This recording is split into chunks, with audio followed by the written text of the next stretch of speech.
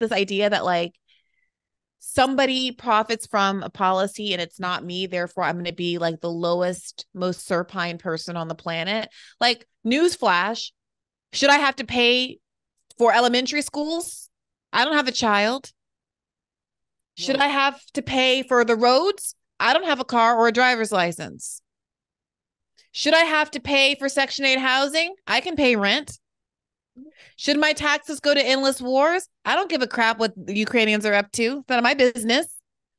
there's actually in that argument, if you go back as far as I do, the fact of the matter is what they teach now in college is what was taught to us in high school. So, and high school, of course, was free.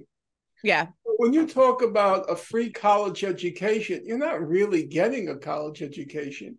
You're getting what in a previous generation was called a high school education. There are, believe it or not, you come from an elite background, in education. Mm-hmm. There are many students who enter into college now who've never read a book. I mean that literally. I teach in those schools. I don't fault them. I asked, what did you do in English class? They said, what did we do in English class? The teacher read us books. The teacher read.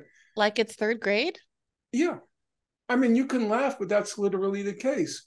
You will have many first-year college students who never wrote a paper. They don't know what it means to write a paper. Well, it's going to get worse with this ChatGPT stuff, or at least so my boyfriend, an English teacher, tells me. Um, but it's just honestly, I argue about a lot of things with people, obviously.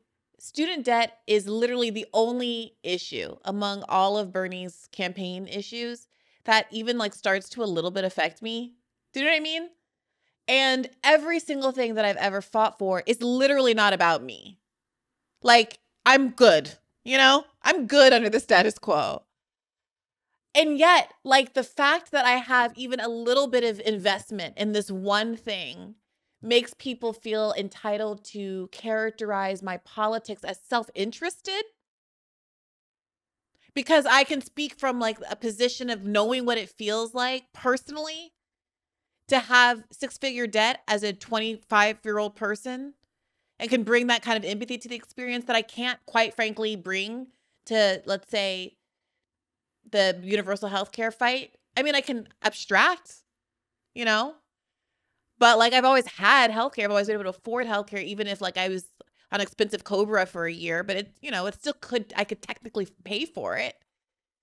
So like, it seems to me it's so like it's so diminishing. I find it to be so immoral that I find myself getting really emotionally invested in fights about student debt in the way that I shouldn't. For people to take what should be a point of recognizing empathy from someone who is frankly a class traitor and try to flip that into somehow evidence that the people she's advocating on behalf of don't deserve notice. I have limited emotional energy left to not just call people stupid to their face. I feel like I've been spending the last 5 or 6 years of my life going out of my way, in part because of who I am, to decline from saying you are a fucking moron like 30 times a day.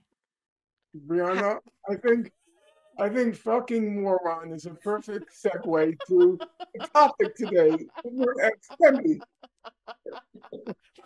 All right, Norman Finkelstein, let's talk about these effing morons. I am so glad to have you back on the podcast. You know, you're one of my all-time favorite guests. I love having conversations with you because of the intellectual rigor that you bring to the conversations, the introspection, your ability to self-reflect and to constantly be challenging yourself as hard as you challenge all of those that you engage with, including myself. And it really feels like you elevate the level of conversation. So thank you so much for joining me again here today. Well, thank you. You remain, in my opinion, by a wide margin, the best podcaster on the left. There's actually nobody even within, as we used to call it, hailing distance. You have a solid foundation and you have a nimble mind. So I appreciate you saying that, and especially given today's subject matter.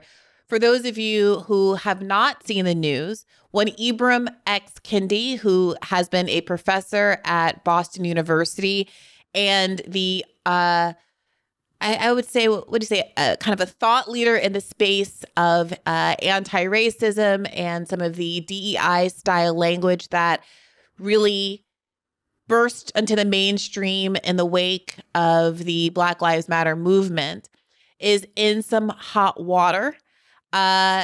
Basically, there was an internal investigation at BU that it seems was sparked by some inquiries from journalists about the program that he was put in charge of that was invested with millions of dollars that seemingly have been squandered and have resulted in very, very little in the way of addressing racism or pursuing any of the goals that it was supposed to actually achieve. So, well, how about we start by just talking a little bit about what's been going on with Ibram Kendi right off the bat.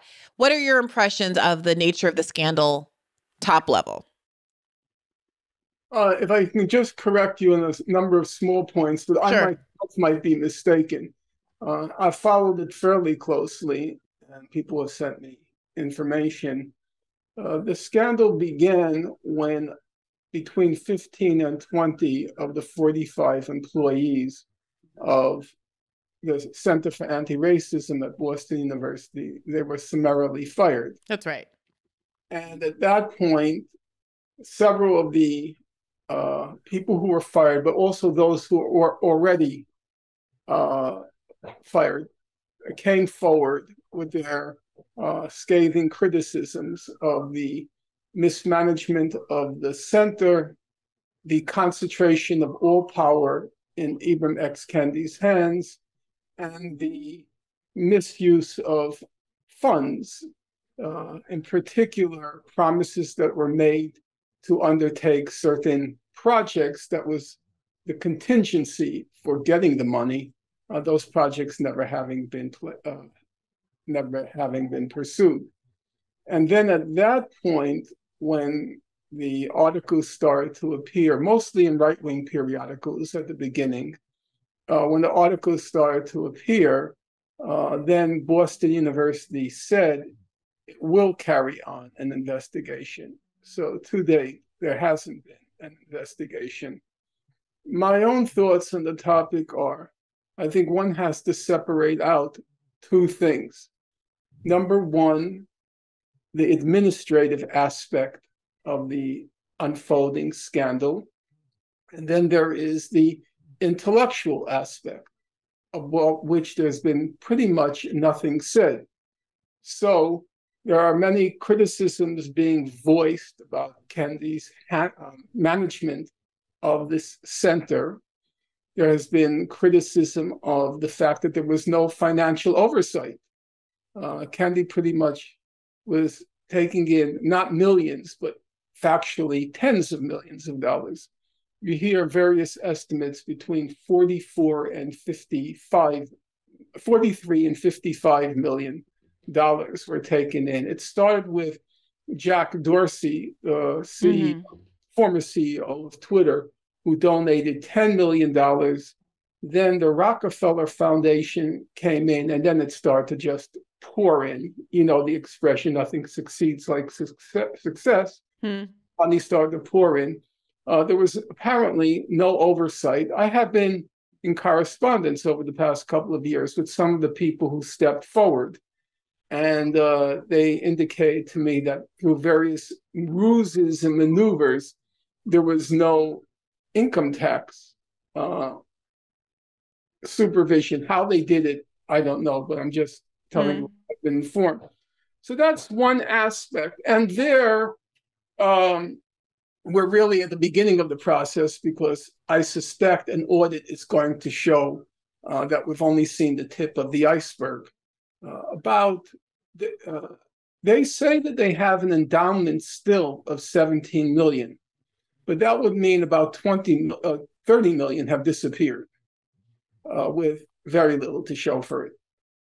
But then there's the second aspect, and the second aspect is that Kendi is still being acclaimed as an important scholar, an important thinker. Nobody wants to touch that third rail that, and I have to be careful here, not because of fear of libel, but fear of a conversation degenerating. In my opinion, he's just a huckster and a charlatan. There is no scholarship there. There's just zero. And then the question is, and it's a question for, I think, African Americans in particular, but the left in general. You know, and I know there are a lot. African American studies is a very serious discipline now. When it started out in the 1960s, it was not. This was universities just throwing bones. You know, women's studies, Latino studies, African American studies. They were completely unserious. I know because I took the first courses. I was the only white fellow who, in my freshman year in college, I was determined to break out of my parochial Jewish ghetto growing up. And I took the African American studies courses. And they were wholly unserious. They were basically bitching sessions. And you can sort of understand it because at that point, it was not rich kids, Black kids going to these schools. They were taking kids out of the ghetto and bringing them into university for which they were wholly unprepared and felt wholly unwelcome. So the classes were mostly bitching sessions, and they were very unhappy with the fact that I was in the class. I was the only, it would be a class of 40. I would be the only white person. And I'll tell you, I'll speak candidly, I don't think there's anything to be ashamed of. Every Tuesday and Thursday morning, I would break into a cold sweat, whether to go to the class. I was struggling between my determination to break out of my ghetto and the fact that I wasn't wanted, I knew I wasn't wanted, and maybe they had a point. It's like a man coming, at that point in time, we also had the consciousness raising. I don't know if you know anything about that, but at the beginning of the women's movement, one of the innovations, what was called consciousness raising sessions, when women sat around and talked about all their complaints about men. And it would be like a man forcing himself on a woman's consciousness raising session. It was obviously only for women. And I knew I wasn't wanted, and I was very conflicted about it. So back then, the field was not serious, but it has clearly evolved into a very serious discipline, which produces very high quality scholarship. And then you ask yourself, why wasn't a center given to Barbara Fields? Why wasn't it given to an Adolph Reed? If you want young, fresh blood, why not give it to Torrey Reed or a large number of other people, some of whom you've had on your program? Why was it given to Ibram X Kendi? He had no serious academic background. He went to Florida A&M, the HBCU. Then he went to Temple University, and he studied with this lunatic named Molefe Asante. I don't know if you know that name. It was a pop. Yeah, you see, this is all old, this is all ancient history for you. There was a whole field called Afrocentrism in the 1970s and 80s. And one of the leading Afrocentrics was a fellow named Molefe Asante. And he got this program at Temple University, and Kendi got his degree there. It's complete lunacy. But, these universities, they don't want to get in the bad side of the African-American community in Philadelphia. So they have this program. That's where he got his degree. Did he write anything of any significance? Okay, he wrote Stamped from the Beginning. It's a completely preposterous book, completely empty-headed. And I'm not trying to, look, I've been discriminated against quite a lot in my adult life because my books don't get published by important publishers and blah, blah, blah. Though some have, but in general, no. But the fact of the matter is, the book was published by The Nation magazine, their book adjunct called Nation Books. That's not considered a serious publisher. How did it win a National Book Award? It's completely illiterate. And then, out of nowhere, he gets appointed to run the center, and he's got tens of millions of dollars and no accountability whatsoever. What does that tell you? Not about the administrative side, but I'm talking about the academic side. That a complete hustler and charlatan, if you look at his resume, he says he's written 15 books. 15 books. You know what the 15 books are? He wrote one book and 14 spin-offs. How to be an anti-racist baby. How to be an anti-racist doorknob. How to be an anti-racist scissor. Complete. And he calls these books. And now he's the author of 15 books. And to me, the most revealing fact is two things. One, why did all these woke liberals give him the money? There were so many talented African-American scholars of various age cohorts who they could have given the money to. And number two, why was he never questioned about even his scholarship? He has refused to debate anybody, has refused to answer any of his critics. No accountability, no academic accountability, no financial accountability, and he's wildly promoted by all the woke precincts. Who publishes him? Jeffrey Goldberg. Jeffrey Goldberg, who also promoted Ta-Nehisi Coates. Mm-hmm. And at the Atlantic. At the Atlantic magazine, the editor of the Atlantic magazine. No, I don't want to get off track, but it's a very revealing fact that the most woke precincts, the Atlantic magazine, the New Yorker magazine, the New York Times, are also the most fanatical promoters of the Ukraine war and that sort of stuff. And yet, they love people like Kendi. And it's a real question to ask. Why are these extremely conservative, and you can even call them right-wing woke people, they are so enamored of people like Kendi? And to me, the answer is pretty straightforward. A, he's stupid. And they like stupid people.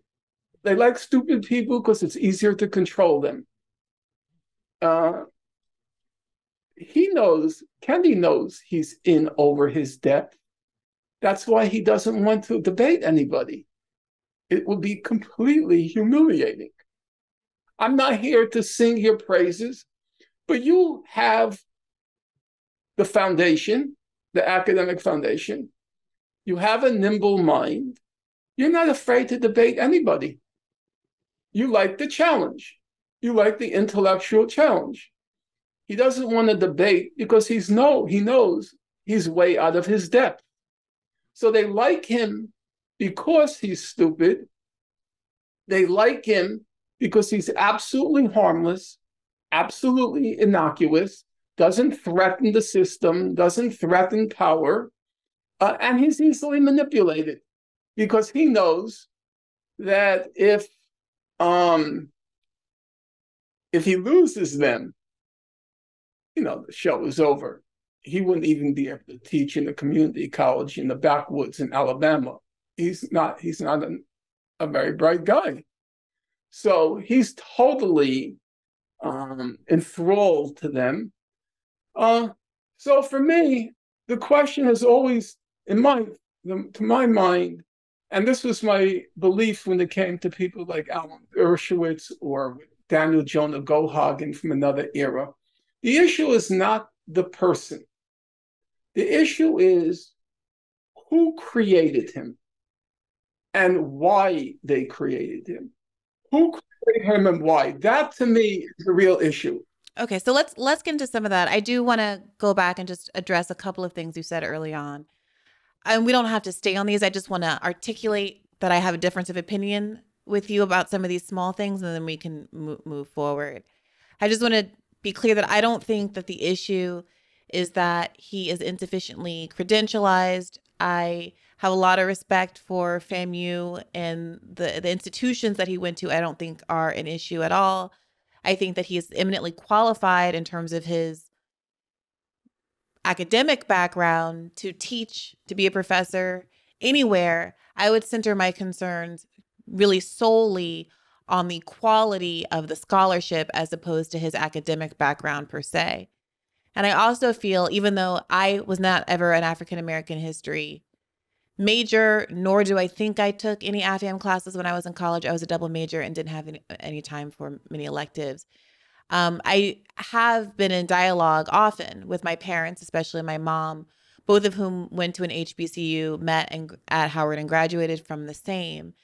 And my mother talks often about how rich her historical education was, in particular, in terms of the reading list. Now, she did say that because her father was a Black Panther, she had read most of the books before she got to college, but that the scholarship, what they were asked to interrogate, whether it's Richard Wright or Franz Fanon or W.E.B. Du Bois, what have you, I think that she would likely, and others who have gone through an African American history course at some of these institutions, might push back on your characterization of them as empty. Now, this could be a temporal issue.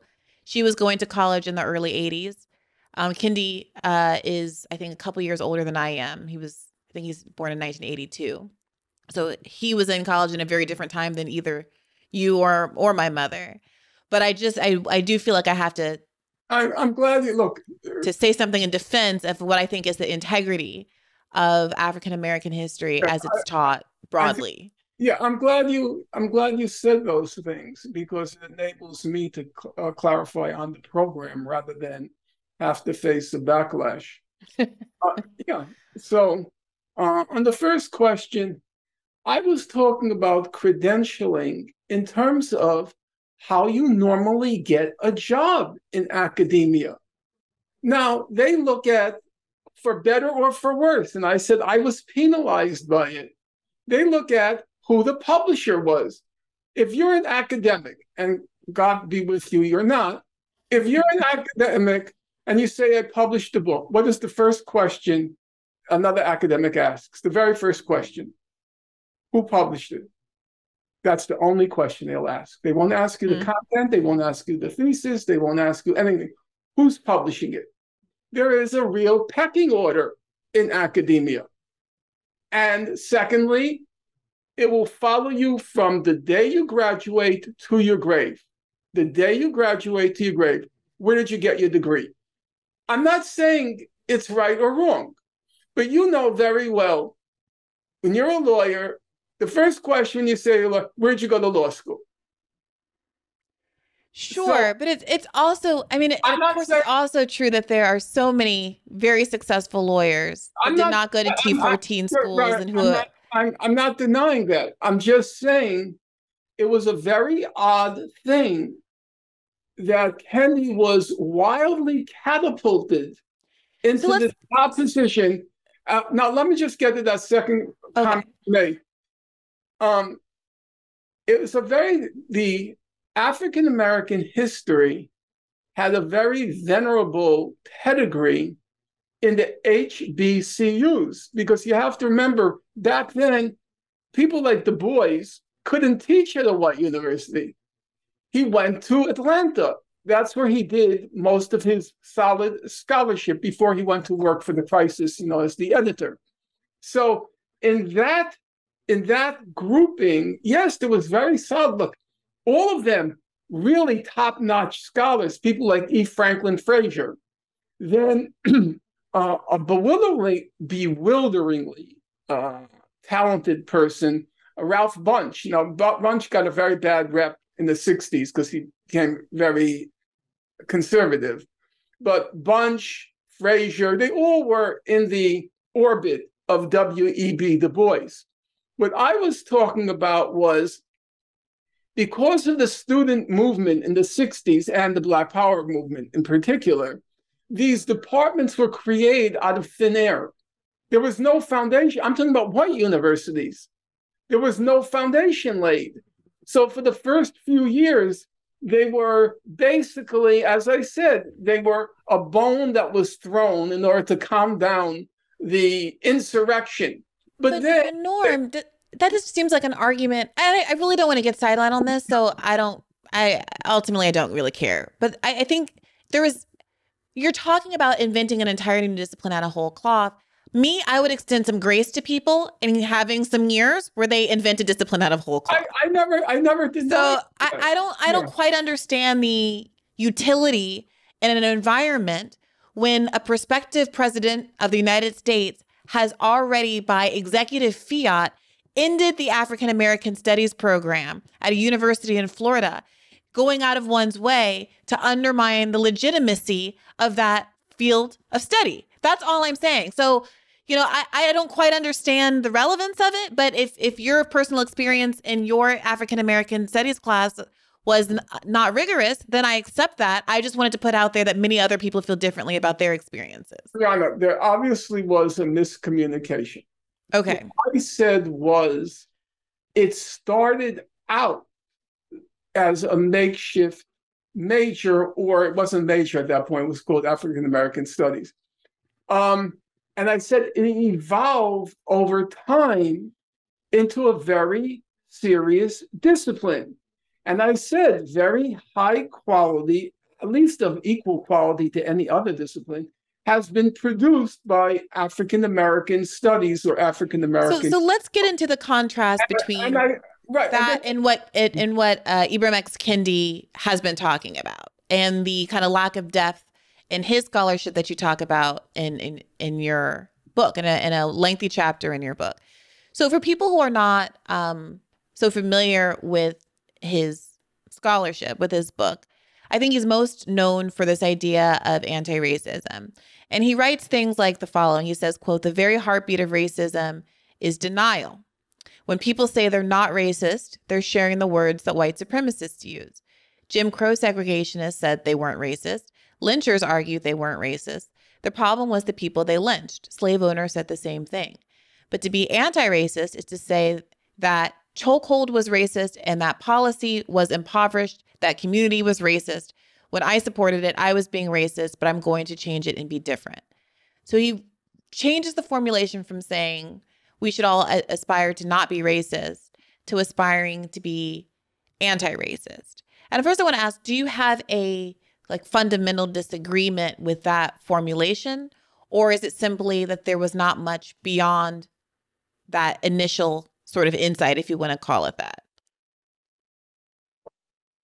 I have never met a person who, when he or she was saying, "I am not a racist," who didn't mean by that statement that they are anti-racist. Mm-hmm. The idea that when you say you're not a racist, that you were being neutral, in the real world, I've never seen anything like that. When you're saying I'm not racist, you're effectively saying I'm anti-racist. So that kind of distinction struck me as completely trivial. Well, let me play this thought experiment with you, though. Mm-hmm. I could sit here and say, you know, I'm not anti-Semitic. I personally, I don't even know very many Jewish people. I'm from Colorado. I've never even met a Jewish person in my life, right? Mm-hmm. So how could you possibly call me an anti-Semite? Right. But change my circumstances a little. Ask me if I want my child to marry a Jewish person. Ask me if I think the president of the United States should have should be a Christian. Things like that. Then my behavior, my voting pattern, the way I advise my children could start to paint a different picture. And I do think that the argument that Kendi is making, to moot it fairly, is that whatever you think about the claim, I'm not a racist, that in the world we live in, we should be aspiring for something more than kind of passive non-racism, but for an approach to racism that actively is trying to push back against it, to be affirmatively anti-racist, to be affirmatively voting for or advocating for or pushing for or rhetorically demanding policies and interpersonal relationships that don't just ignore racism and not contribute to racism, but undo racism. If a person claims, to use your example, if a person claims to be not anti-Semitic, but on the other hand, that person doesn't want Jews to live in his or her neighborhood, then I think we have a simple word that describes that phenomenon. It's called being a hypocrite. I don't see any addition to knowledge or political policy by making the kind of distinction that you described. I grew up with many people who said that they were not racist. Actually, most of them were admittedly racist. I grew up in a lower middle class Jewish neighborhood. It was very racist. That was one of the points where I wholly disagreed with Cornel West. Dr. West has edited 2 books on Black Jewish relations, 2 full volumes. And he also, in his 2 books, Race Matters and Democracy Matters, in each of those books, he has a large chapter on Black Jewish relations. So he has a copious corpus on this issue of Blacks and Jews. And with all due regard to what, in my opinion, is a genuinely first-rank mind, I think very few people, myself included, can fully appreciate what a dazzling mind he is. Very impressive.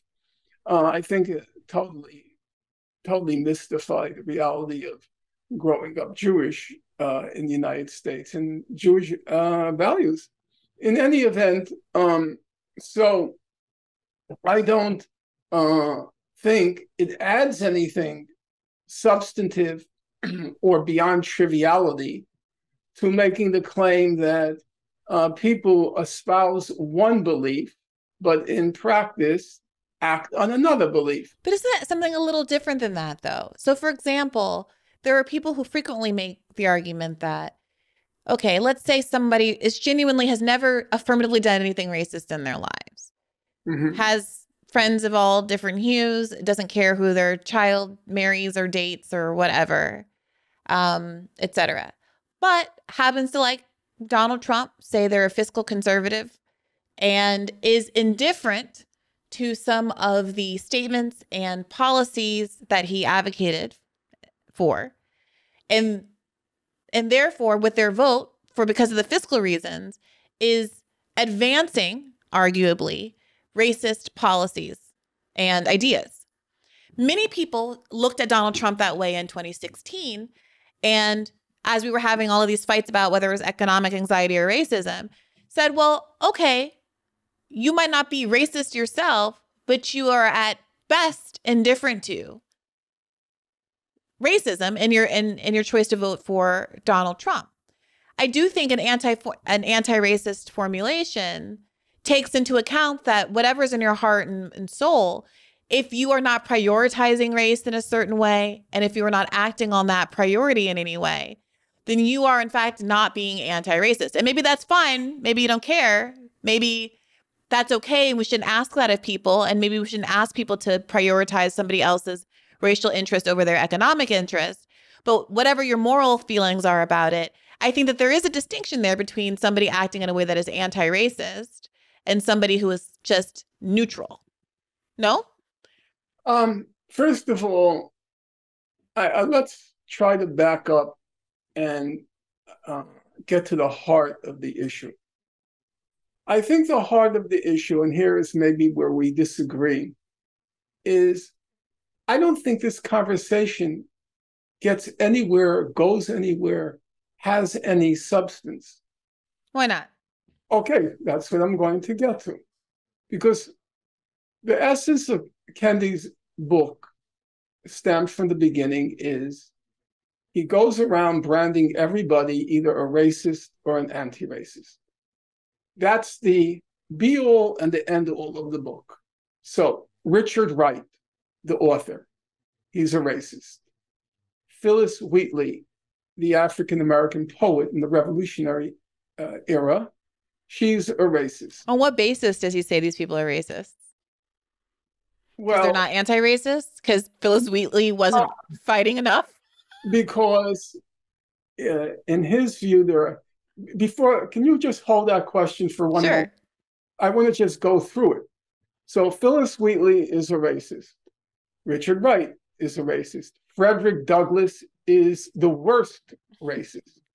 You're laughing, but that's the book. This is the book that won the National Book Award. The abolitionists, Charles Sumner, William Lloyd Garrison, Wendell Phillips, they're all racist. No, that's a fact. I'm not making this up. You see, now you're laughing, but this is what won the National Book Award. Everybody is a racist except Zora Neale Hurston, Eldridge Cleaver, Angela Davis, and tentatively Kendi himself. He's too modest. No, that's the book. So the problem to begin with is, where do these labels get us? You just fling capriciously, promiscuously this label. It doesn't enlighten. It doesn't contribute to knowledge. But enlighten us, Norm, because I don't even know I can't tell how I feel about any of that. I mean, I suspect how I'm going to feel about it, but I need to know more about what his justification is for labeling Frederick Douglass and Phyllis Wheatley and everybody else under the sun a racist. So what is the argument that he's making? Okay. First of all, at the risk of sounding coy, I don't believe he makes an argument. But I'll try. Okay. No, I don't. But I'll try to convey to you what he states. He says there are two kinds of racists. One is the one we all know, a segregationist who believes that groups of people are unequal in their various aptitudes and abilities and wants to separate out the races. But there's a segregationist. And then there's a second group. And the second group is what he calls assimilationists. Those who believe that white culture is superior, or those who want to become part of white culture, or those who believe that Black people suffer from any kind of, we'll just use the word, any kind of defects. Anybody who doesn't think, no, literally, I know it sounds like I'm being hyperbolic, but I think I devoted 120 pages of my book to documenting it.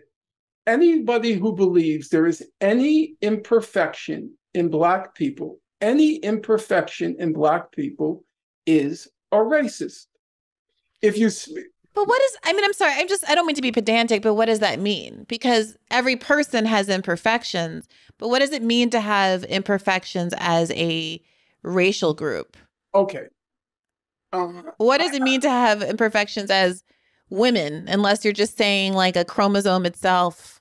I mean, many a woman has argued that the Y chromosome is an imperfection in and of itself. But what are we really talking about here? Because I can see a way that anytime you are making any kind of categorical statement about a racial group like that, given the tenuous nature of what it even means to have a race, then maybe you could have a technical argument that is, by default, a kind of stereotyping and bigotry. Okay. Those are absolutely fair questions. And I want to begin by saying those are serious, substantive questions. So now I'm going to try to address them, but bear in mind, and this is to me the crucial fact, Kendi never addresses those questions. What does it mean to say, or what is a generalization, a valid generalization? What is a stereotype? Or he never addresses that.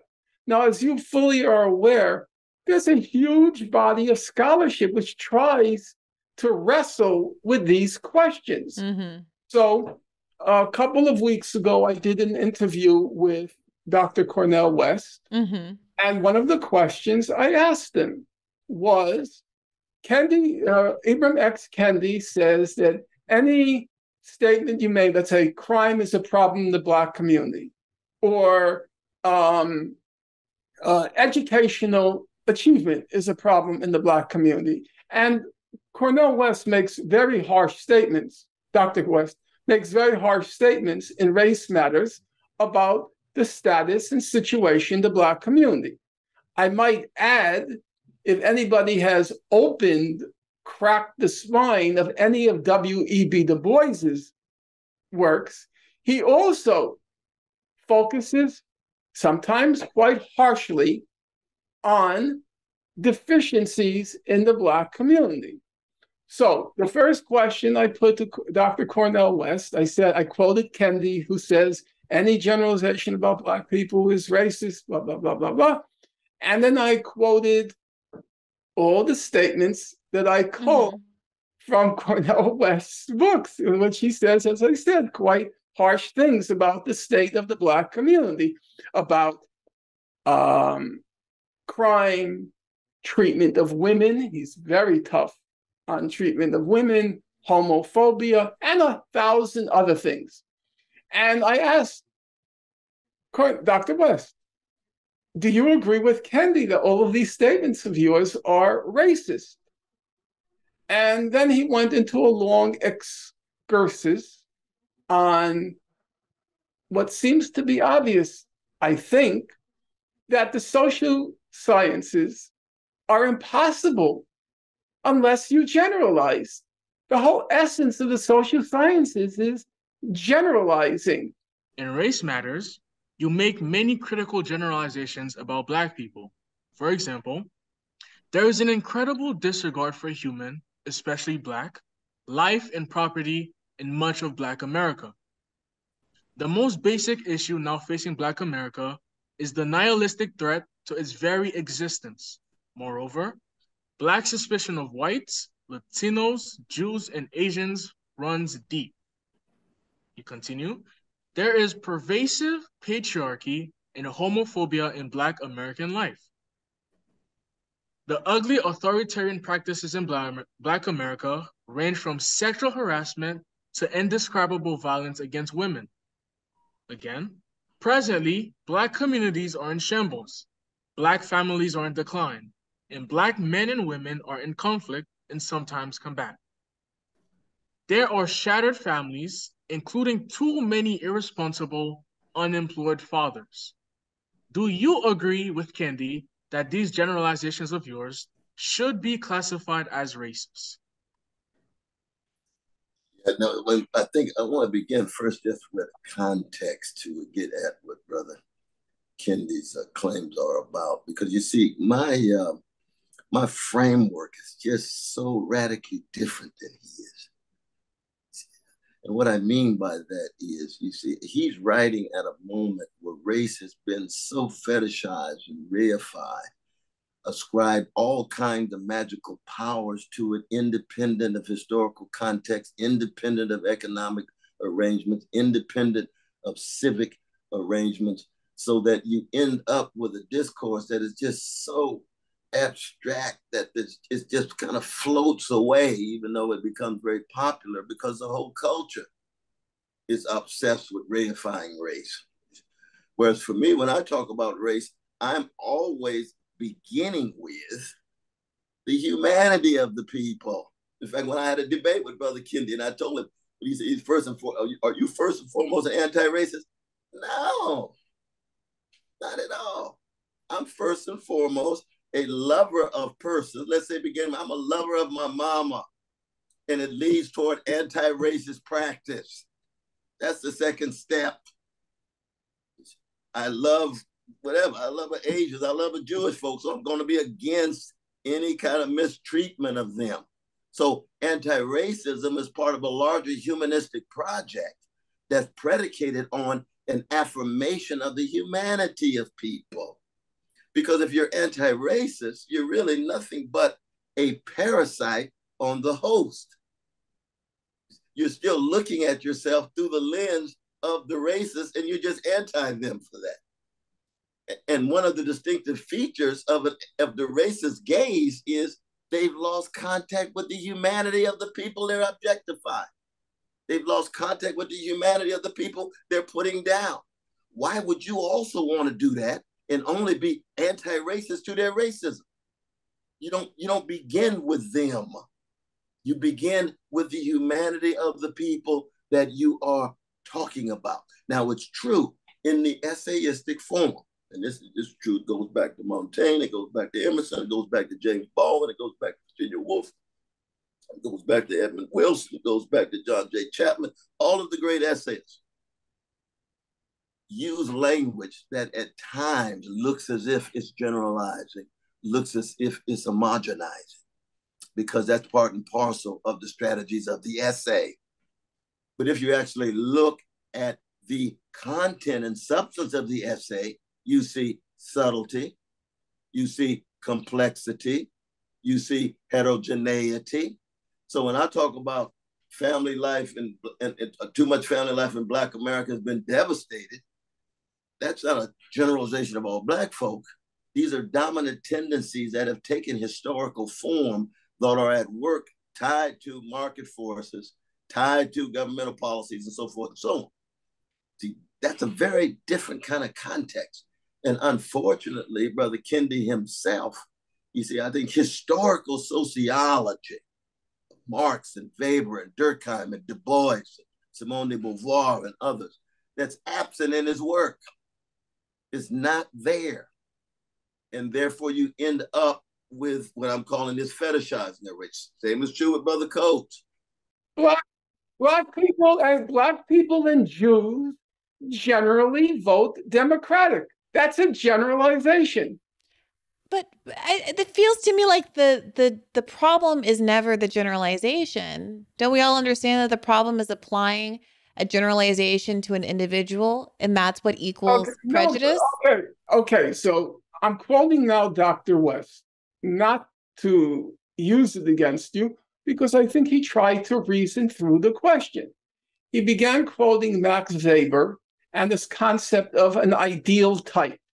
The ideal type never exists in reality. He called it a tendency. And then I put to him what to my mind is the tougher question. Once we got past the right to generalize, because if you deny the right to generalize, the social sciences are over. There's no social sciences left. I turn to the second question. When does a generalization, which is valid and necessary, become a stereotype, which is invidious and wrong? How do you distinguish between a valid generalization? Because generalization, what does it mean literally? Something that's generally true. That's a generalization. Generally, Blacks and Jews vote Democratic. That's a generalization. And then how do you distinguish that from a stereotype, which is by common agreement, it's invidious and it's wrong?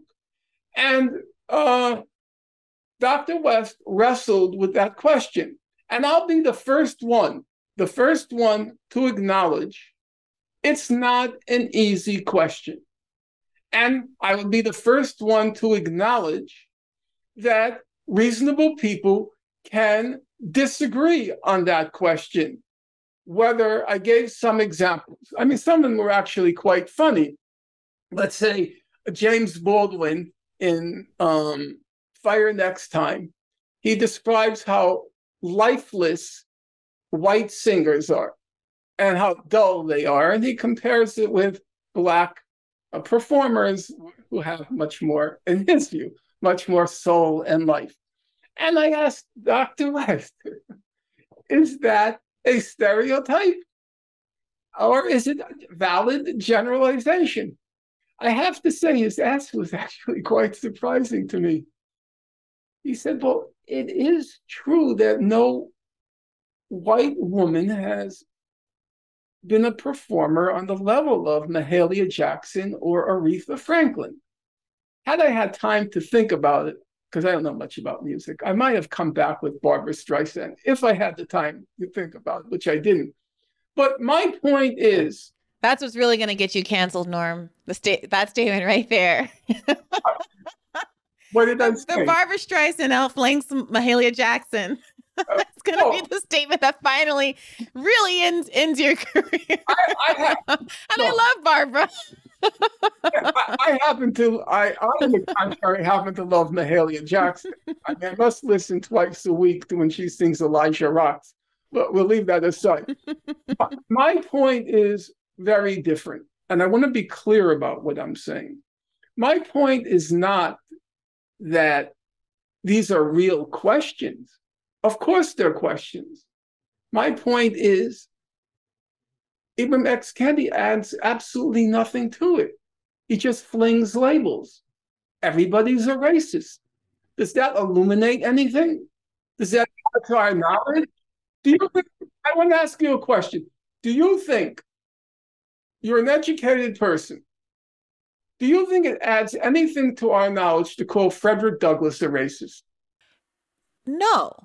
Well, first of all, I don't know, because I still am unclear as to what the rationale is for calling him that. But I do think it's quite clear that there's something provocative about pushing people to think of themselves as having an obligation to be anti-racist instead of just not racist. And if we go back to the initial question you asked, which is why are so many people so invested in this man and his book, there's some cynical reasons. I completely agree that there is a effort. You said that Black people need to interrogate how we got here, but the people that you mentioned that elevate him were not Black. The Jeffrey Goldbergs of the world, and I think there's a lot of white guilt that's involved in the elevation of people like him and Ta-Nehisi Coates, regardless of their own talents. And I think that Ta-Nehisi Coates has much more in the way of talent, at least as a writer, than Kendi. But that even with all the cynical reasons to want to boost someone like this, or Robin DiAngelo, and to suck the energy away from a real movement that was ongoing and self-enrichment and all of those things, even all of that aside, you still need a provocative hook to get people invested. And as much as I might have had some personal disputes with, say, Nicole Hannah-Jones and some frustrations with some of her scholarship, it's, of course, a provocative idea to reimagine history, the start of American history as starting from 1619 as opposed to 1776. Of course, it's a provocative idea to ask ourselves whether we're challenging ourselves enough in the middle of a kind of racial reckoning moment, whether or not it's enough for us to just be passively not hanging people from trees or not discriminating against tenants or whatever the traditional modes of racism are, but to do something more affirmative, to challenge whether or not the fact that we protested the building of a housing project in our district was in fact a kind of racism that's untraditional enough for us not to have thought of it in those terms. And whether or not there are behaviors that we all engage in that are making the world a worse, less equal place. I think that's a perfectly provocative notion. And it's not surprising to me that people would have, in good faith, been interested in hearing more about that. Briahna, there's a whole history in our country of various degrees of engagement and disengagement, overwhelmingly disengagement, but except for the Civil War, overwhelmingly engagement or disengagement. There's a whole history regarding the role of white people with regard to the rights of African Americans. Now, there's all sorts of questions about whether the engagement was sufficient, whether the engagement was marginal, how significant was the role played by the white abolitionists before the Civil War, how you evaluate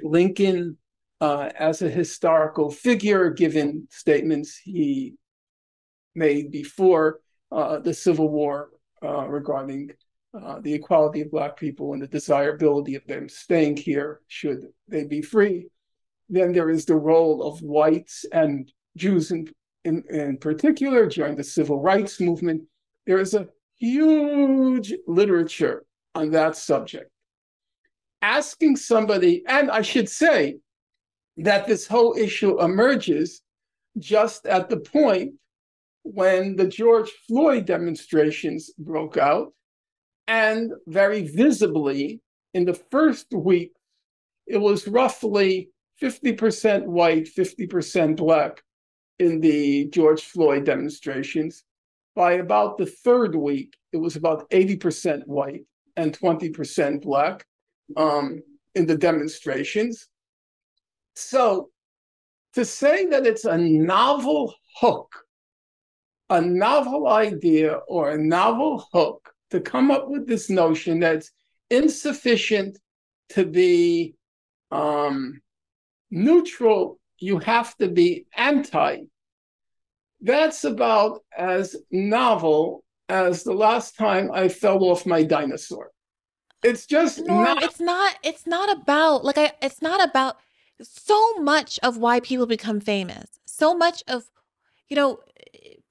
there's simultaneous, two scientists simultaneously came up with the theory of evolution, simultaneously came up with scientific theories all the time. It's not about, but it's the branding exercise. Who gets your thing published first?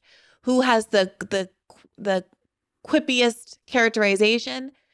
Someone like, the women who've come out of the Columbia River Collective, who coined terms like intersectionality or identity politics.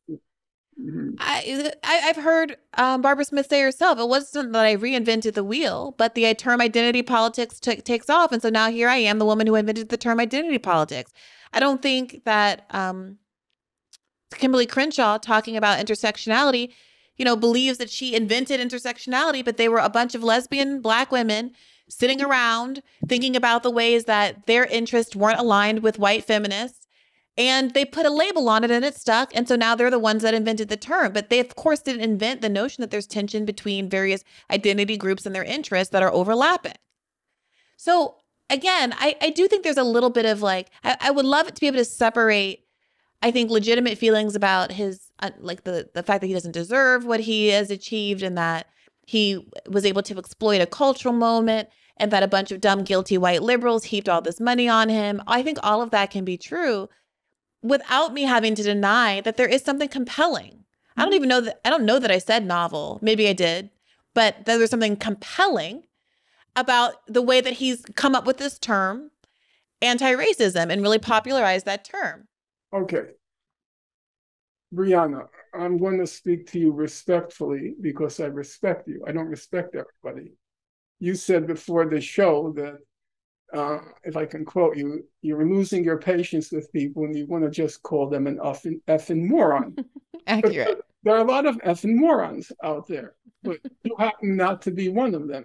So I'm going to try to answer you in the manner that you deserve. You, as I know, were a history of science, one of your majors as an undergraduate. Mm-hmm. So you must be able, as a history of science major, you must be able to distinguish between what you called a moment ago a concept and a brand. That's fine. If it's just a brand, we can cut this off short. Even if it's just a branding exercise, he succeeded in that. That's all I need to attribute to him. I honestly, we don't need to be on this for another 10 minutes, Norm. But that's my point. He did a successful branding exercise. Why is that so hard to just acknowledge and move past? Okay, there's a simple answer to that. It's called, and maybe this is going to sound very prissy and old-fashioned, it's called respect for knowledge. It's one thing to coin a brand. It's quite another if you respect a field of intellectual inquiry and you respect the vast labors that were invested in creating that field of inquiry, to then call a brand a concept, to heap awards, tens of millions of dollars, a center for anti-racism on somebody who just created a brand or a word.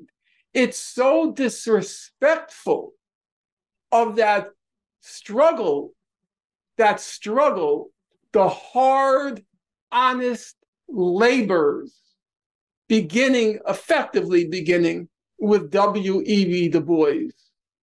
The 10 hours that his biographer, David Levering Lewis, says about Du Bois, the 10 hours he put in every day at his desk, trying to establish the foundations of a field.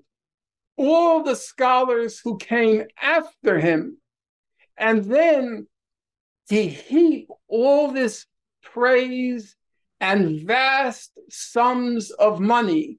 As somebody wrote me yesterday, she's from Jamaica, the country, not the part of New York. She said to me, I guess the money could have been better spent on scholarships. Now, $40 million in scholarships, how many young people who are struggling to pay their tuition or pursue graduate studies? That's more than Biden has dedicated to all of his student debt cancellation, by the way, even though all of the dumbest shit libs on the internet are singing praises of that. That's like $1 per student debtor. But I'm sorry, go ahead. So that to me is the issue. And then the second issue is this second scandal coming after the Black Lives Matter leadership scandal. It simply discredits legitimate causes and it dries up money. So all of that is true, Norm, but do you think that I am making an argument that he should have gotten all of that money and that he should have had a whole whatever department that he was in charge of, that there shouldn't have, do you think I'm arguing in favor of all of that? Or am I making a discrete point that when you ask, why did it get so popular? I said, well, there is something there that I think is provocative for journalists and writers and scholars and people who just are tired of racism to glom onto conceptually, rhetorically, even if it is just a branding exercise. I fully don't understand why you're conflating the idea that, yes, I can answer the question, is there something appealing here? Obviously, quite obviously, Norm, there's something appealing. I don't know why this is a debate. If his idea were that pencils were yellow, nobody would have given him any money. Obviously, something has to be there, you know? So, but that doesn't mean you're giving him too much credit. Black Lives Matter is a branding exercise. Okay. We can as a branding exercise. I guess I don't want to, as you said, I don't want to beat a horse to death. The difference between us is very simple, in my opinion, but I could be mistaken. You used the word, obviously there was something conceptually there. In my opinion, that is an inadequate explanation of the Kendi phenomenon. But I didn't say it was everything. Didn't I also just finish saying that there are all of these cynical reasons why all of these guilty white liberals would want to elevate him to drain legitimate energy out of a legitimate protest movement? I agree with everything you said up top about him being easier to control because he's not as intellectually robust or frankly rooted in any kind of movement culture as some other people who could be in that position. I agree with all of those things. We're not disputing anything, which is why I think I'm a little frustrated. I feel like if I said that Kendi, at this point, if I said in this conversation, he was wearing a pretty shirt yesterday, you would take that as me validating in some way all of his scholarship when I'm just giving a very discreet compliment, or in this case, a discreet analysis of why it is that his ideas out of all of the other people out there might have had some traction, particularly at this moment, in addition to the cynical ways that kernel of interest was exploited by folks like Jeffrey Goldberg. Okay. Again, I think the difference is, and maybe we should move on because you'll get exasperated. The issue is, as I said at the beginning of this conversation, I don't consider Kendi himself an interesting figure. I think But other people clearly do, though, Norm, right? So that's what we're talking about, is why it is. That was the question. Why is he that's correct. famous? Right. And I am of the opinion that it has nothing whatsoever to do with his so-called scholarship or his so-called concepts, because at a moment's reflection and with a minimum amount of prior knowledge, it's very easy to demonstrate that there is nothing there. And once you have demonstrated, as I tried to do in the course of 120 pages, which caused Dr. West to lament several times in our interview. He said it was very tough going reading that chapter. I think I have, in my opinion, but others can judge for themselves, I've compellingly shown there's nothing there. There's no concept. There is nothing there. And then once you've demonstrated there's nothing there, the next logical question is, if there's nothing there in his scholarship, what created this phenomenon? And you, as I understand it, what you tried to demonstrate was there was something there in this concept of anti-racism. I don't believe that's correct. And that's what I tried to show across 120 pages. That, first of all, on its face, describing almost all of the exemplary figures in African-American history as racist is just bizarre. It's preposterous. It's weird. And if you can't see that, then I'm not sure how one can proceed. Do you believe that virtually every figure in African-American history was a racist? Well, I definitely think there's an argument, depending on how you want to define racism, and given the limitations of us as human beings, that we're all racist. That it's almost impossible to live in a world being inundated with all of the biases that we're inundated with, that we don't internalize some of those, including against ourselves in some instances. I totally agree with that. So if that's what he's saying and pointing to the actions, the beliefs, the words, the writings, whatever it is of various figures that are evidence of having internalized those sorts of biases, I think that's that's not necessarily a wrong project, even though it might not be my choice of priority as a project. Okay. Martin Luther King, at one point in his life, he said, I have regretfully come to the conclusion that most white people are racist. Okay? So that confirms the point that you just made. The question then is, as an intellectual exercise, how far does that get us? If you make the claim that everyone, and I'm not going to dispute it, I'm not going to argue with you. If you make the claim that virtually, if not everyone, carries around the baggage of racism, fine. I'm not going to argue with it. I happen to think, and I've said on many occasions, I happen to think it's accurate. However, having said that, where does that get us? What kind of enlightenment does that gain? Right? It's nothing. It's just. Mm-hmm. I have an answer to that. Mm-hmm. I think most of us are taught a very different version of racism for most of our lives. We're taught that racism is calling someone the N-word or some other epithet or hanging them from a tree or denying them civil rights and things like that. And it's jarring to realize at a certain stage in your development that there are ways that we can be hurting other people that are much more subtle. And I think that, frankly, introducing people to those kinds of concepts and can be part of self-growth and growth as a community to trying to be better, to be aware of the ways that we might be causing harms to others that we might not otherwise have been aware of because we were fed a very simplistic version of what it meant to be good or bad as a person. So yeah, I definitely think there's value. I think if I were raising a child, or talking to someone who was younger than me, I would absolutely advise them to be more sensitive to those kinds of things. And in particular, to people of color who I think have been fed the notion for many years that, like, you can't be racist, you can't hurt anybody, blah, blah, blah, that is destructive as a mentality in and of itself. It's not very intersectional, if you will.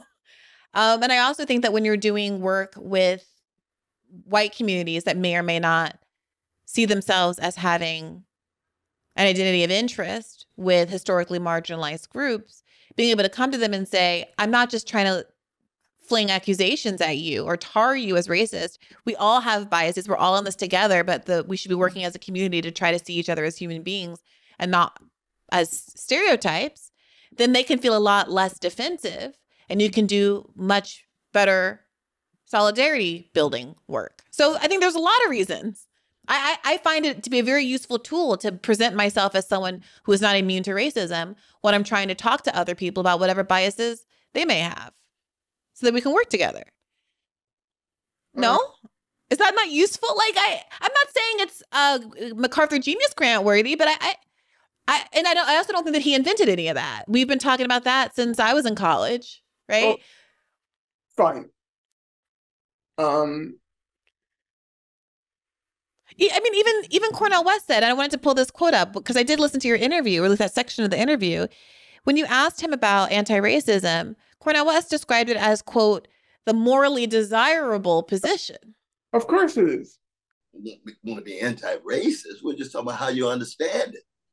That is the morally desirable position. You make the point over and over again. Anti-racism is something you're deeply committed to. That's why you got Paul Robeson looking at you every day. That's why Du Bois means so much.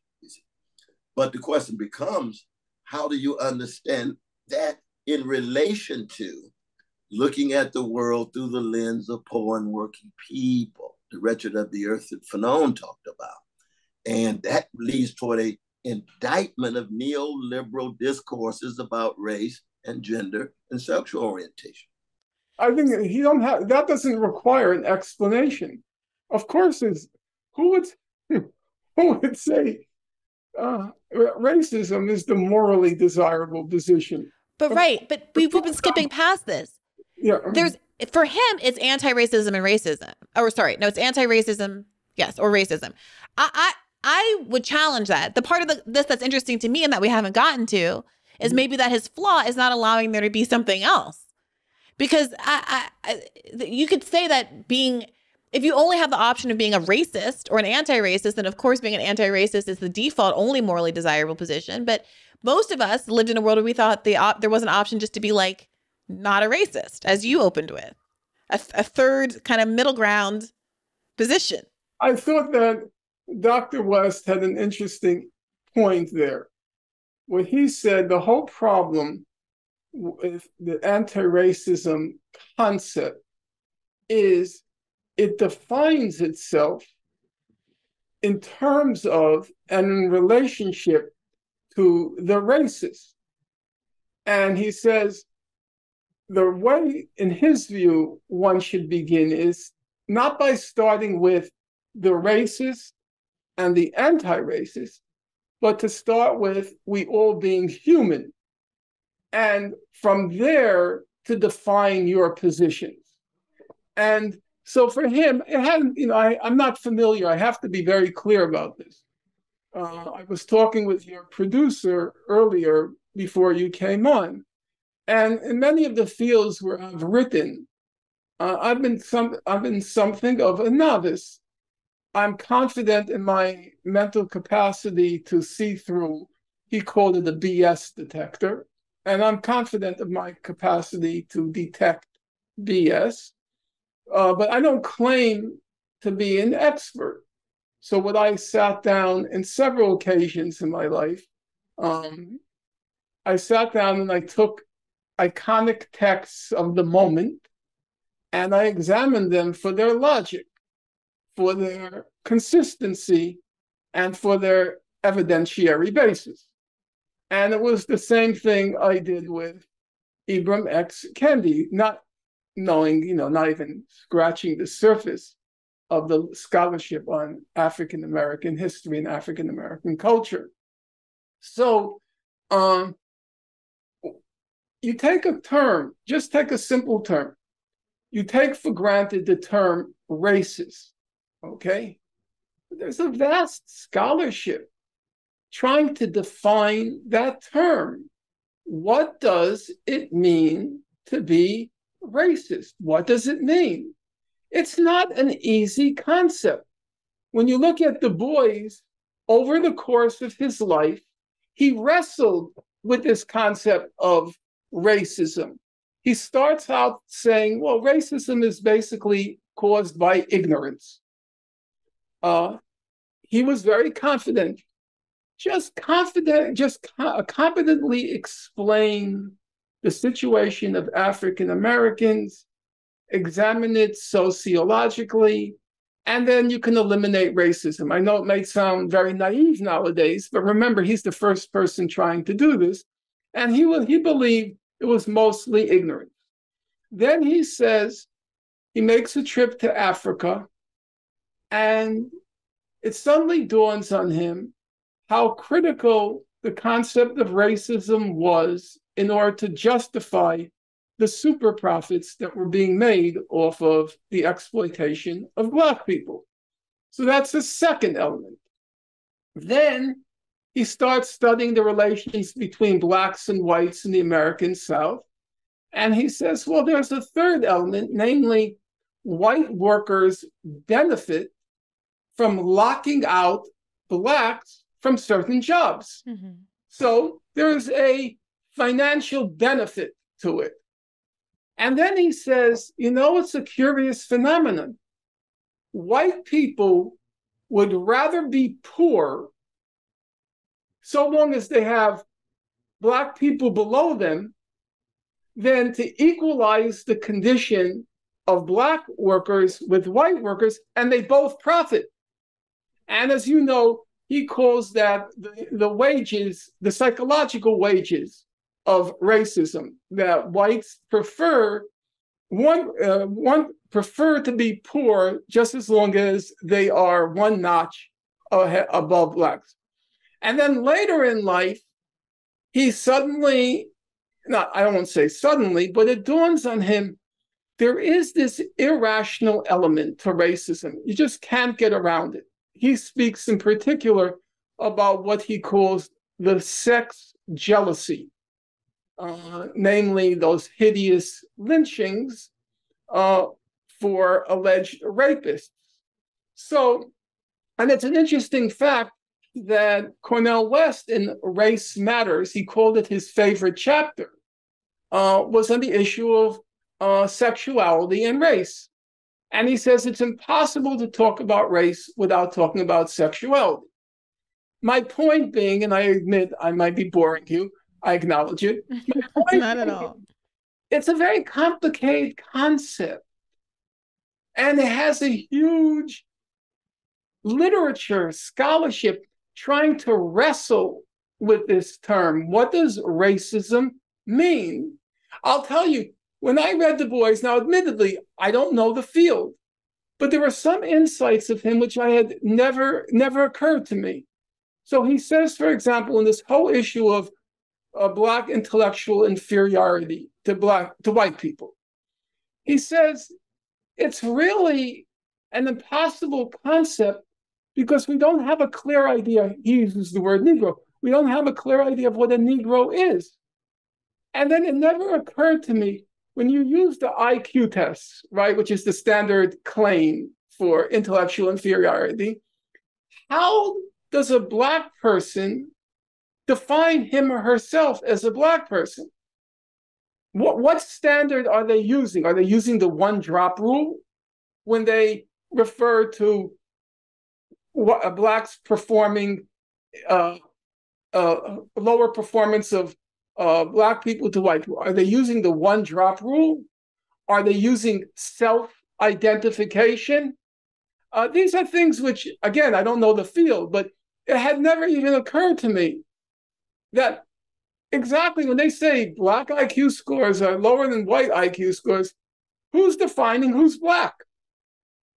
And so my point is that these are very complicated concepts. And for me, I recoil, just as you, as a student of science, the history of science, would recoil at attaching the label concept to something which is just a brand like Adidas. That, to me, I can't accept that.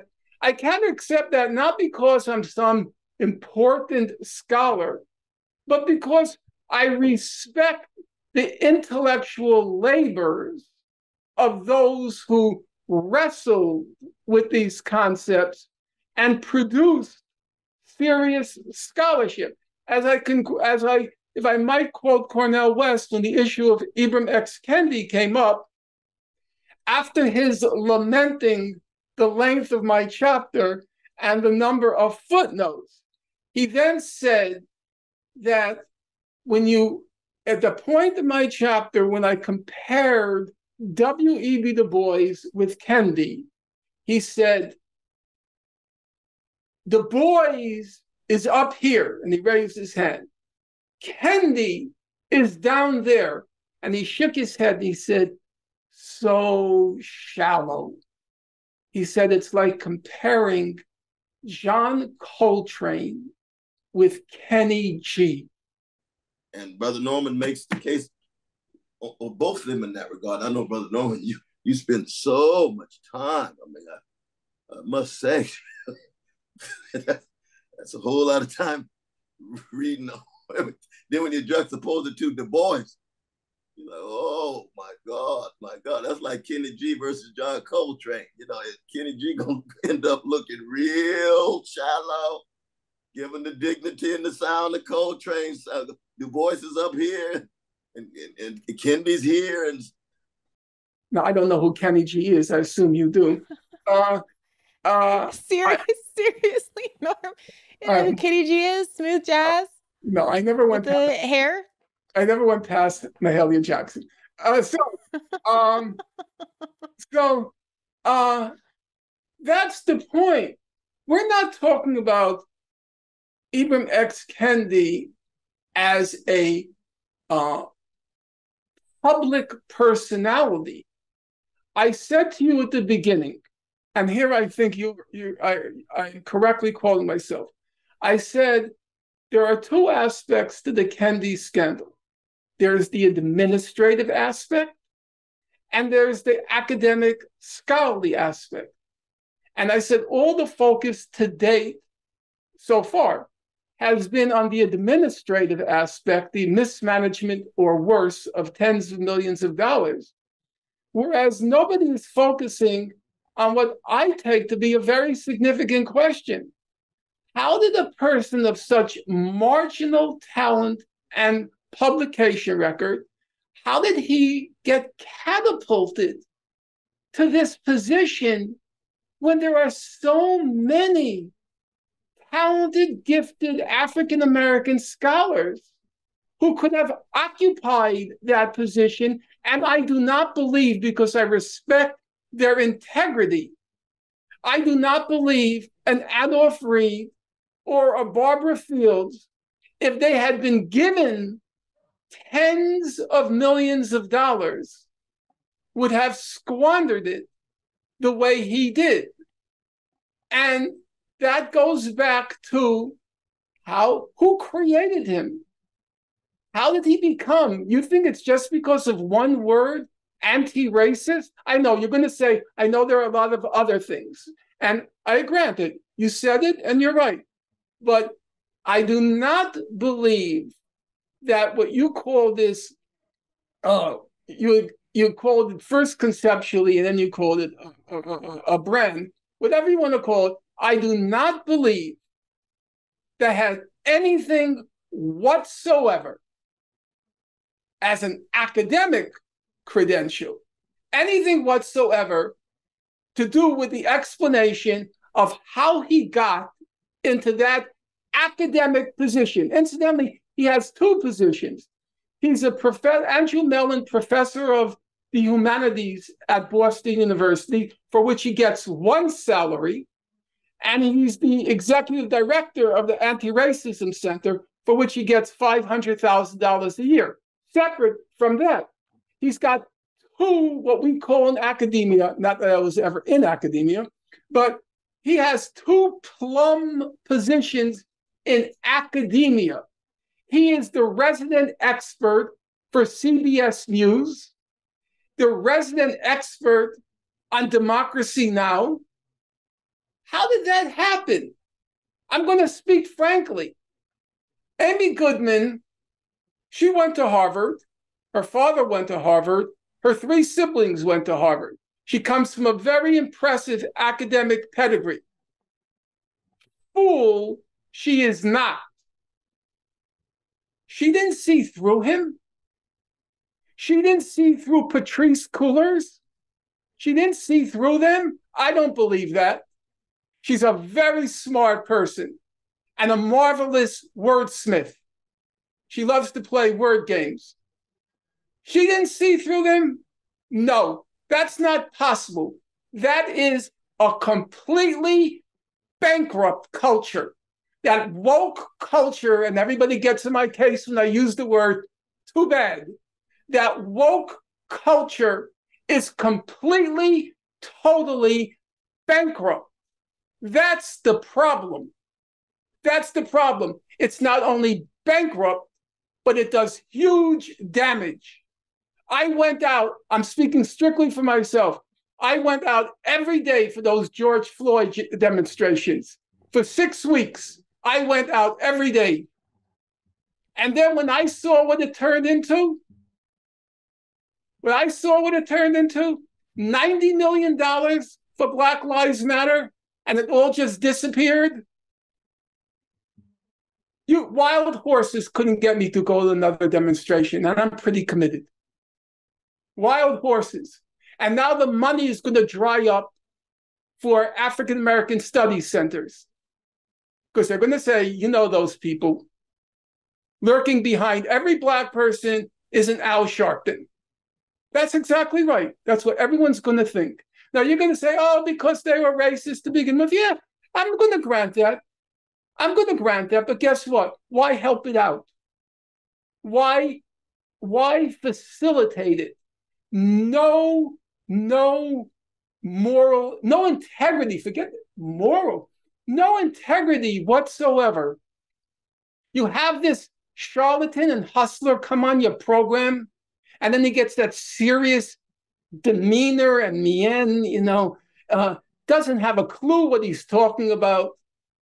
You'll forgive me for repeating myself because I forgot what conversation preceded and what conversation. He's never debated anyone. He will never debate anyone. He'll never debate anyone. He's never responded to any of his critics. Never. That's not academia. Academia. I'm not singing the praises of academia. They locked me out my entire adult life. So forget me singing their praises. But it's a sine qua non of academia, and you know it from science. You have to answer your critics. You've got to answer your critics. You can't just go your merry way. But that responsibility was completely abdicated by the woke culture with these folks. It's a help me understand just what you mean by that, because the argument as I have heard it, and do correct me if I'm wrong, is that in the face of a genuine movement, an uprising of people disgusted by overreaches of the police state, a handful of warmongering newspaper titans like Jeffrey Goldberg cherry-picked voices of, frankly, elite Blacks that were able to pacify a movement and divert it into a more innocuous form. And that ultimately the corruption of the chosen leaders has contributed to a crisis of faith and the value of various institutions and modes of discipline that are very much being capitalized on by right-wingers like Ron DeSantis and Vivek Ramaswamy and the entire Republican Party, who, as we speak, are trying to push through an 80% cut to Title I programs, which fund public education as part of the debt ceiling, the government spending debate that's ongoing right now. But I'm struggling to see when you characterize it as a consequence of wokeness, it does seem to me like all the bad actors are the same institutional bad actors, the corporatists, the millionaires, the magazine titans, the right-wingers paid by Coke money, all of the same bad actors who are responsible for all of the bad things that the left is always fighting against. But the character of your critique often feels like it's inveighing somewhat against the left. But correct me if I'm wrong. I don't consider who is responsible? And you're right, when you're talking about wokeness being the responsible for this, it seems like the people who are responsible are the same old horrible corporate actors. Are we saying that they are woke, or are you pointing to a kind of weaponized identity politics, a kind of weaponized white guilt? Then are you calling that wokeness? Perfectly fair question. First of all, I do not believe this woke phenomenon is a left phenomenon. I consider it a gangrene. I consider it a right-wing phenomenon. Number two, what you absolutely correctly say, the corporate sector of our country, one part of it, is part of the woke phenomenon. I mean, Atlantic Magazine, New Yorker Magazine, and of course, the New York Times. These are major components of woke culture. The New York Times now is just completely unreadable. And I remember a day it was very conservative by a leftist standard. It was, of course, called a liberal newspaper, but it was a newspaper. We shouldn't doubt that. You know, sometimes myself included, you get so influenced by Noam Chomsky that you believe that all of these newspapers are just ruling elite organs. And they are ruling elite organs. However, Professor Chomsky read the New York Times every morning. He read 8 publications every morning. And he didn't just read them in order to expose their prejudices or their ideology. He also read it for information. Now the Times, you might as well read a State Department press handout on Ukraine. It's unreadable. It's unreadable. But these are powerful organs. Nobody's going to dispute the power of the New York Times, not what it was in my day, but still very powerful. They're completely woke. They're completely woke. So when I say the woke culture is responsible for it, of course I'm including the giant media outlets and all the other, the Jeff Bezoses, the Jack Dorseys, they're all woke. But this is what's so confusing, though. Okay, wait. Yeah, okay. I'll just, one last thing. The difference between the right and the woke sector, I'm not talking about the left, the right and the woke sector created these figures and is totally uncritical. The story didn't break into the Times until well after the right wing, when the whole thing started with the firings of the 15 to 20 people at the center. There were a large number of right-wing articles. That's when I wrote you. And I said, you want to, do a story. And then the Times finally came along and wrote something about it. They do everything they can to suppress sort of stuff. And then it's just handing to the right wing like on a silver platter. I'm not saying. Yeah, I want to, though we're running out of time though, and I just really want to get to the core of this if I can. I understand what you're saying. I don't understand the utility of using the word woke to describe, frankly, anti-Black, anti-poor corporatists who run all these institutions that are geared toward derailing meaningful social movements. Why the choice to use the word woke, which we all know is a word that I think was rooted in the left, a legitimate a word that was supposed to evoke people understanding the systems in the world that we're talking about that are so destructive to the interests of poor and working people. It's been co-opted by the right to mean something about liberal overreach and pink-haired girls from Oberlin proclaiming their pronouns. And so I'm just, if what we're describing here is the exact same kind of systemic issues that are used, or systemic tools to suppress social movements that have always existed and that have always been rooted in right-wing neoliberal efforts, then what is the utility? What is the word, how is the word woke serving you in this instance? Because the backlash you're getting is not to the substance of what you're describing. I think everyone agrees with everything here. What, the who, the where, the what, the why, all of that. But the bristling is at this idea that somehow wokeness, which now just means liberalism or the left or people who like gay people or people who like drag shows or whatever, Disney characters. Like how are you using the word woke? What is it meaning to you in this context? And are you basically advancing the right's efforts by characterizing what is a right-wing problem, whether it's a right-winger like Jeffrey Goldberg or a right-winger like A.O. Scott or a right-winger like Ron DeSantis, as something that's woke? We did an interview live in Washington a few months ago, and you asked me, the question has been attached to your name, what do you mean by woke? And I'm not going to retread that ground now. For those who are curious, they can listen to the interview, which is posted on the web. What I would say is there is a phenomenon out there. It's not something that's conjured by the right wing. And I tried, when we had the conversation, to delineate as best as I could what I understand to be that phenomenon. And I think it's perfectly legitimate because, I'll be honest with you, I like the term because it's a mocking term. And I know that might sound unserious, but again, I'll be candid with you. I think it's completely warranted to mock a completely preposterous, ridiculous phenomenon of which Ibram X Kendi is one example.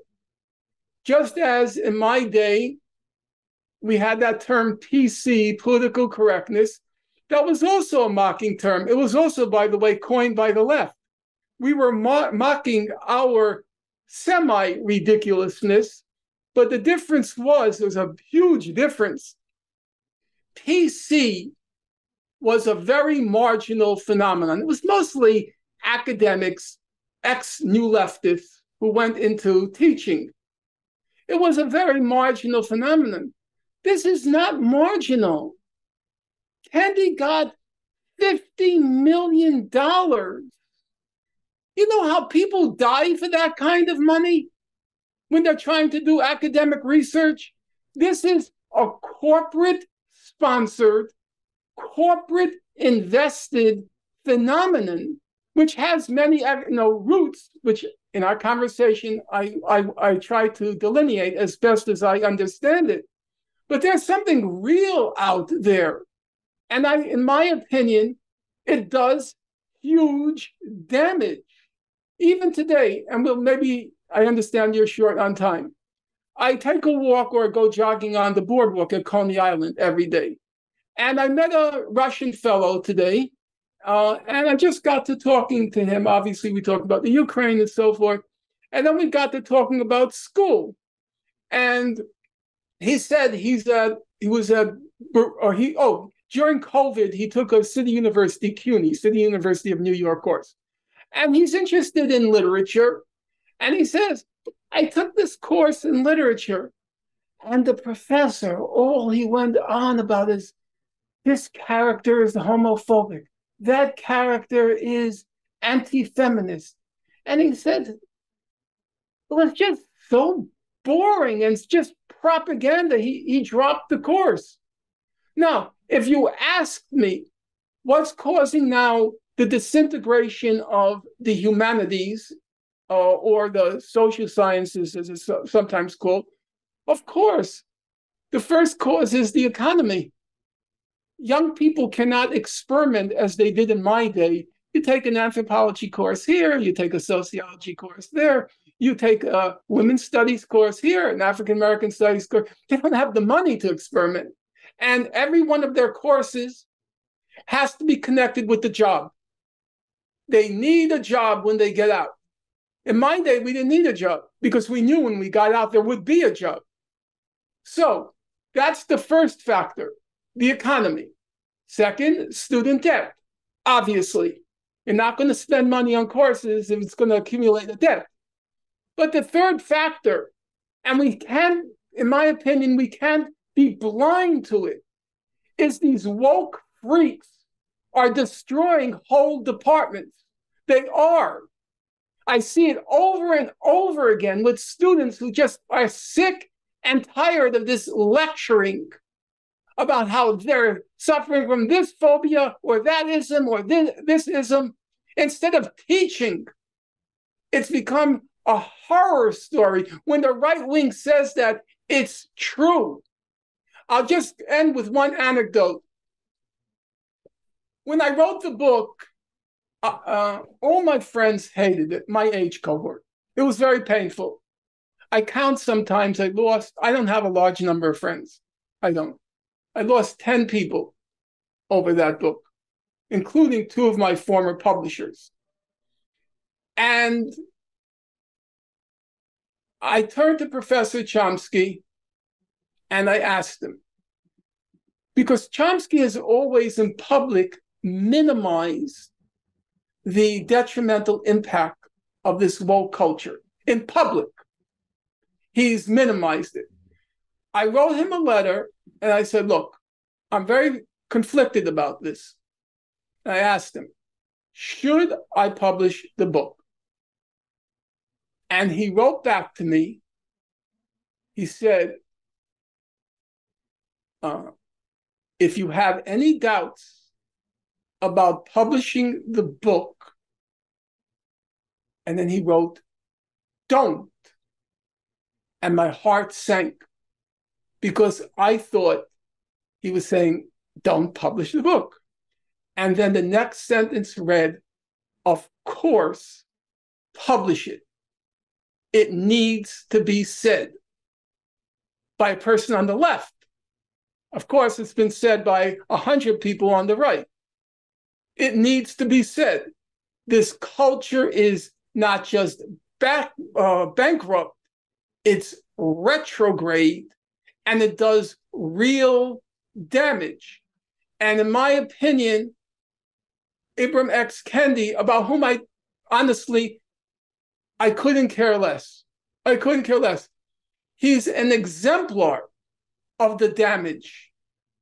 Reduced the field to idiotic brands, discredited the giving of money and donations and nurturing a field, and for those who already harbor those racial prejudices, which I agree, as a white male, I fully agree. We all carry around those prejudices, just as I'm sure you do about Jews. I fully agree.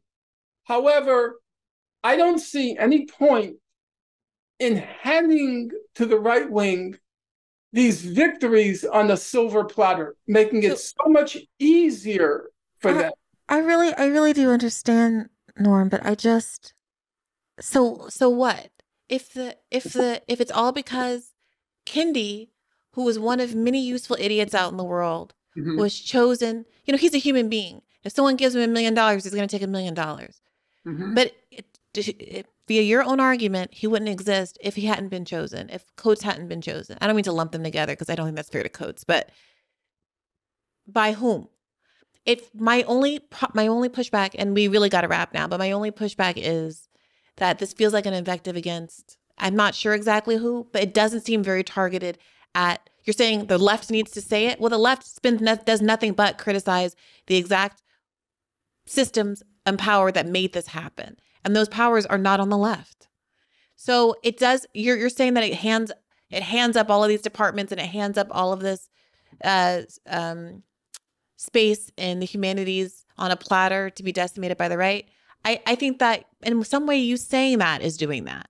The right has been out to kill public education, to kill the liberal thought that happens organically in college since the Reagan era.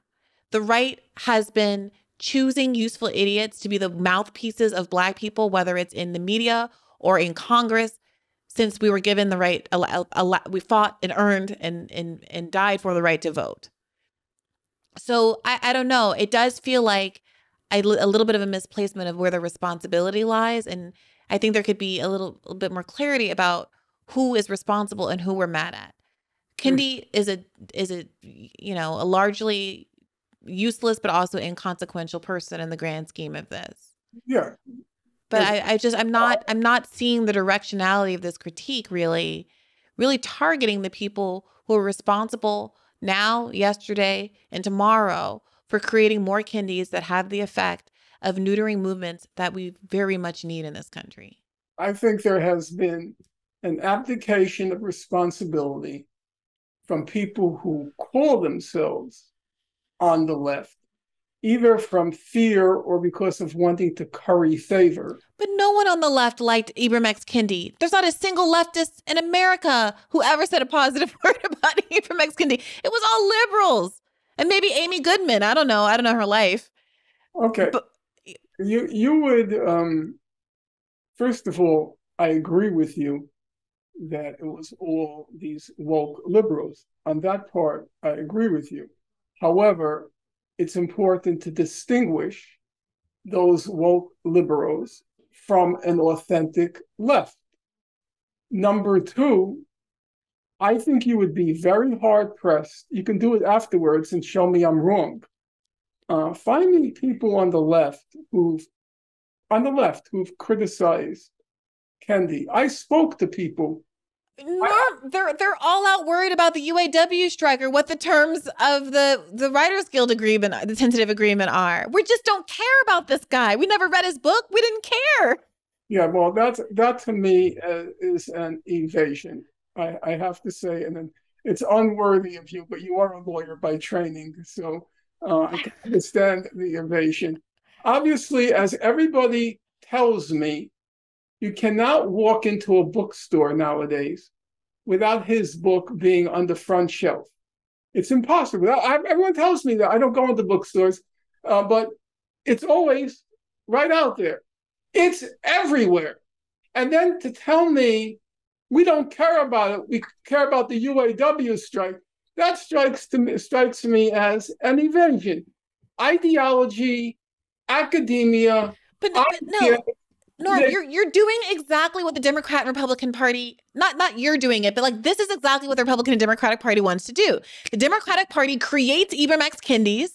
Mm-hmm. It creates issues that we're supposed to care about. Oh, like we're going to fight, and I don't say these aren't important issues, by the way, but like it says, the battle the Democratic Party is going to have is gay marriage, giving us Juneteenth, and whatever the heck else. And the Republicans go, well, the issue that you should care about is trans people dancing in front of your kids, someone telling you your kid is racist in the 4th grade, and Venezuelans taking your jobs. And then we all fight about this shit.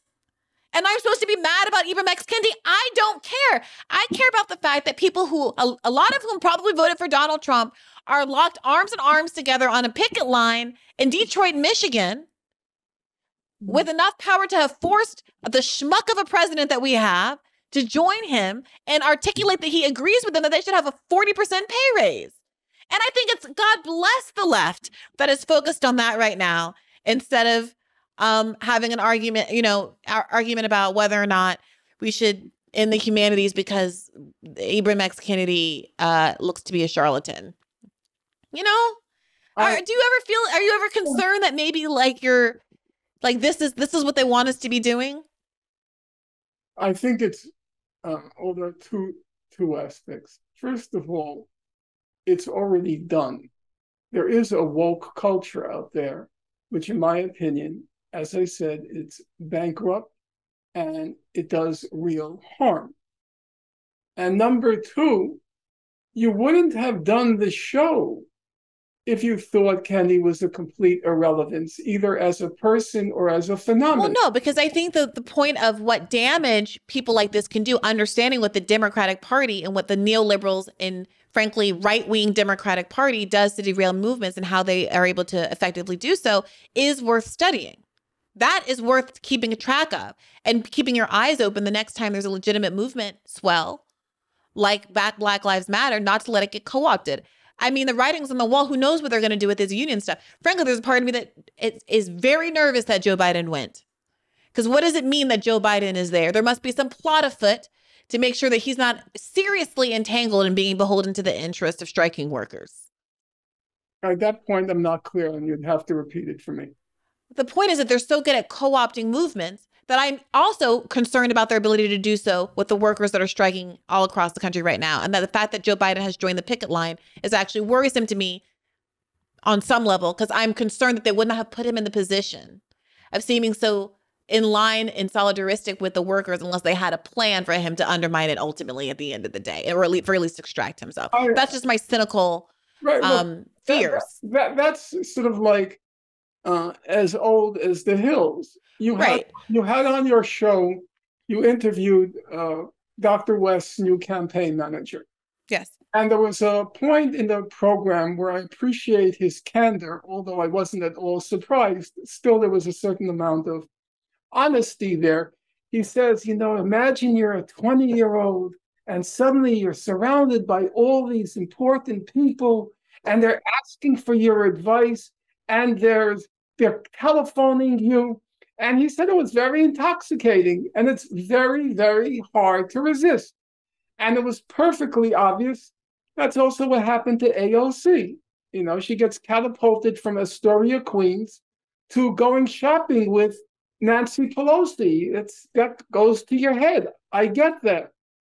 So the fact that what you described, of course, there's a very real possibility that even he seems like a decent guy, the head of the UAW, but even he can be co-opted. And there I agree that there's an important lesson there. And the lesson is, it's not guaranteed, but when you support a candidate, you look for the candidate's track record. You look for the candidate's sacrifice. You look for the candidate's length of commitment to the cause. And when, in the case of Kendi, there was no track record. There wasn't an academic track record. There wasn't a political track record. So it's so easy to buy them off. And I'll end with a word of criticism of you, though reasonable people can disagree. I'm just going to say my opinion. Don't get nervous. I'm not going to say, something. No, I'm just a little concerned about time, but go ahead. Yeah.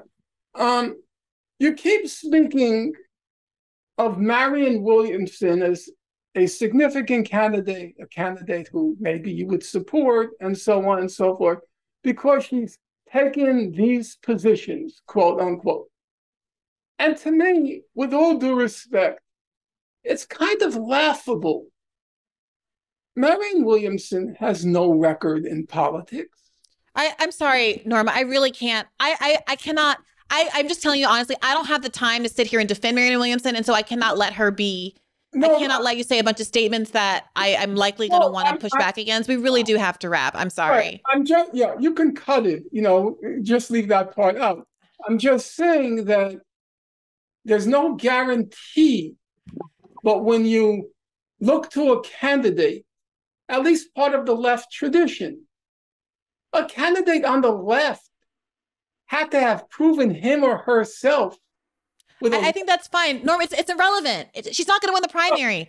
So if you don't want to vote in the Democratic primary, you don't have to. I'm going to use my vote to vote for Marianne Williamson. I don't really understand why we're still talking about this on the left. I find it to be exasperating.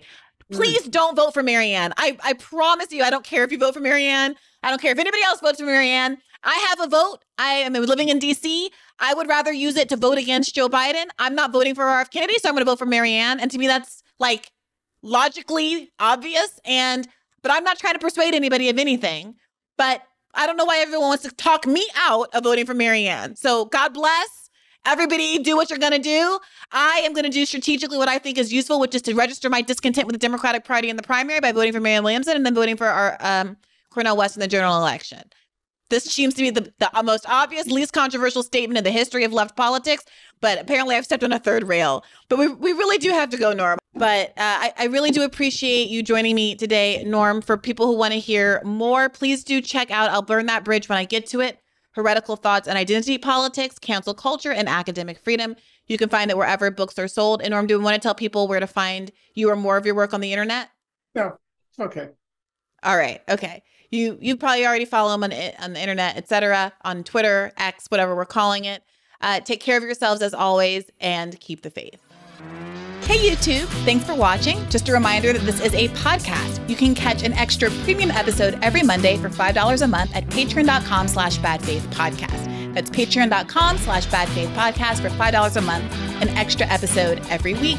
Additionally, please do consider liking this video, subscribing to this channel. It helps us out. It helps independent media beat the algorithm. We appreciate you. And as always, keep the faith.